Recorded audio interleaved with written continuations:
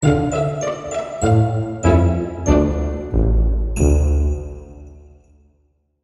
everybody, and welcome back. I'm certainly glad you could join me today. In this video we're going to expand on what we did in our last video, and we're going to create some proper hair. Before I get started, I just want to say a huge thank you to everyone who subscribes and hits the notification icon. That really helps me out. And of course, a big thank you to my patrons and members. Your names are going to be running across the bottom of the screen as we speak. If you are interested in supporting the channel, feel free to visit the Patreon link in the description below, or simply become a member of the channel by hitting the join button next to the subscribe button. So let's get started then. As you can see, I've got Genesis 8 female loaded into the scene. I've removed her eyebrows and we're ready to export her into zBrush, which we're going to do now by selecting Genesis 8 female and hitting the zBrush Go Z notification button. And the first thing we do is close the lightbox and then select our Genesis 8 female tool and drag her out. Then we go into edit mode and we can rotate her. If we hold down the shift key, she will snap to the nearest 90-degree angle, and then once we have her facing the camera we can hit frame up. I'm just going to move her down a little bit, and now if we hold down Control and Shift we can select just her head like so. Now what we want to do is in the geometry tab on the right hand side, we want to go to modify topology and we're going to hit delete hidden. And now we can frame up the head and all the rest of the geometry has gone.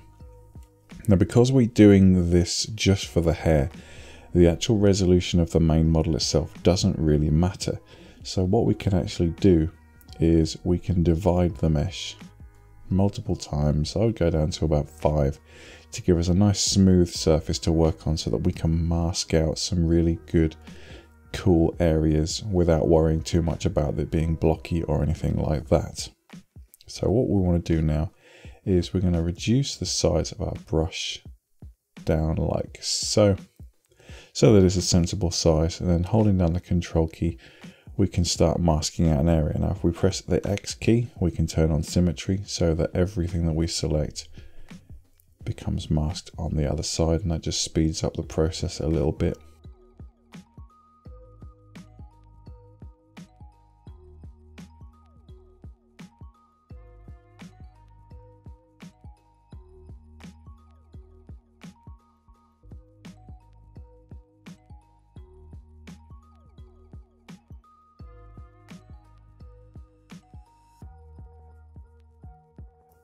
So there you go, we've got a nice smooth mask in which we're going to now turn into a poly group by doing the Control W keyboard shortcut, and then if we actually turn on poly groups you can see that our hair cap has now become a poly group.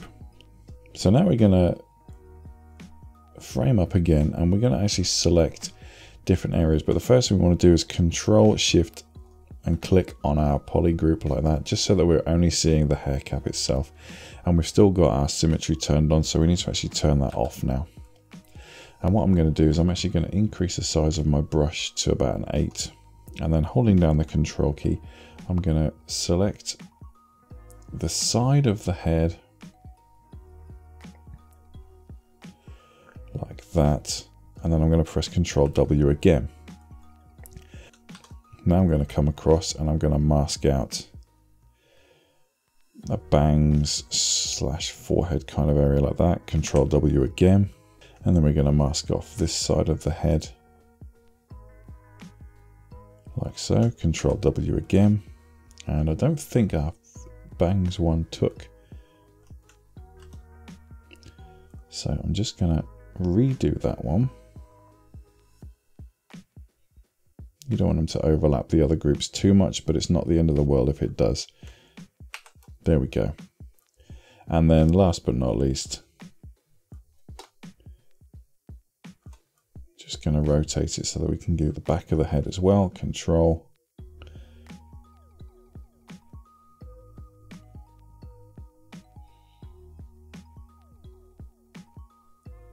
And And the reason we didn't do this with symmetry on is so that we have a little bit of variation. We don't want it to be sort of completely identical on both sides.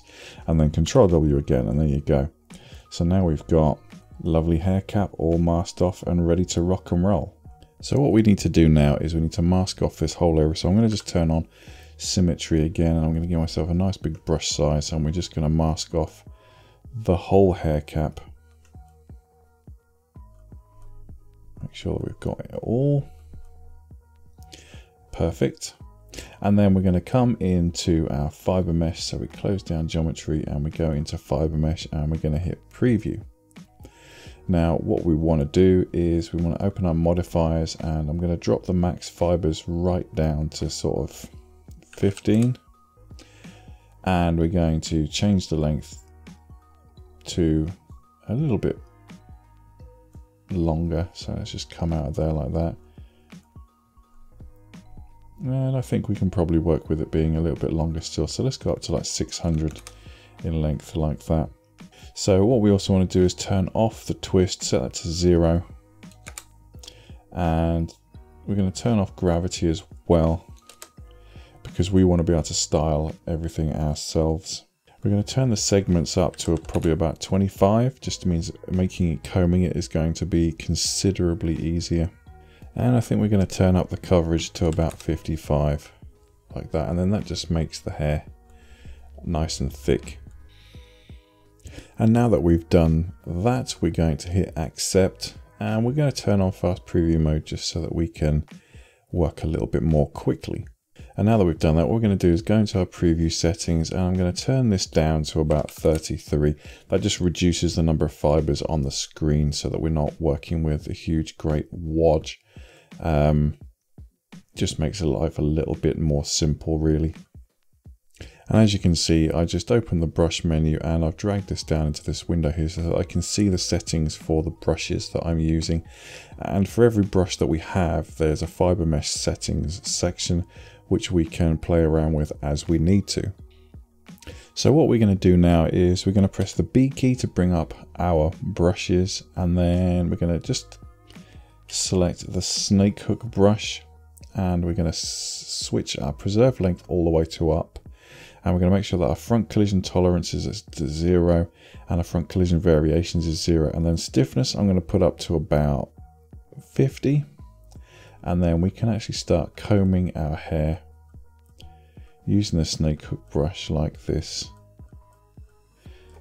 which is very handy indeed. And of course we can rotate around. And once you've sculpted your hair to whatever wacky madness you want to use, then obviously you're going to need to come back up to the top menu here and go to export. And you can just export it as whatever you want, and then jump straight back into Daz Studio, where we're going to import our mesh, and we're going to hit accept on the prompt that appears. And lo and behold, there's our our completely bonkers hairstyle, which we can color however we see fit. But before we do that, we're going to hit the transfer tool on the right hand side here, and we're going to go to transfer Genesis 8 female to fibers 16, which is the name of the file that I saved it as. That's going to be different for you. Then we're going to change it to short hair template, and we're going to hit accept. And now that that's fitted to our hair, we can fibers 16, we can change the color of our surface by going to base color, and we can just give her a funky hairdo as we see fit. Now obviously you're going to sculpt hair that looks a lot better than this, but it serves the purpose of this tutorial. And when we jump into NVIDIA iRay preview mode, you can see your beautiful hairstyle brought to life. Anyway, thank you very much for watching this video. I hope you found it useful. Let me know what you think in the comments below, and I will see you in the next one. Bye bye.